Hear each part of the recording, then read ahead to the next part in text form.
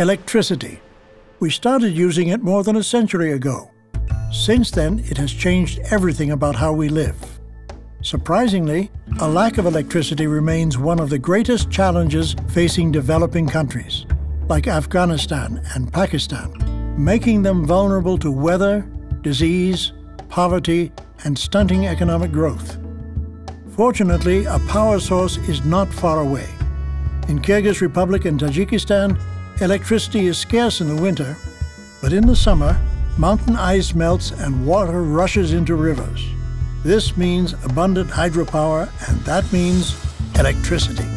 More electricity in the summer than these two countries can use. That's where CASA 1000 comes in. CASA 1000 transports the excess electricity from Central Asia to South Asia, so clean hydropower isn't wasted, and Central Asia gets an economic boost from the trade, while Afghanistan and Pakistan will have the electricity they need to deliver services, grow their economies, create jobs, and simply turn the lights on.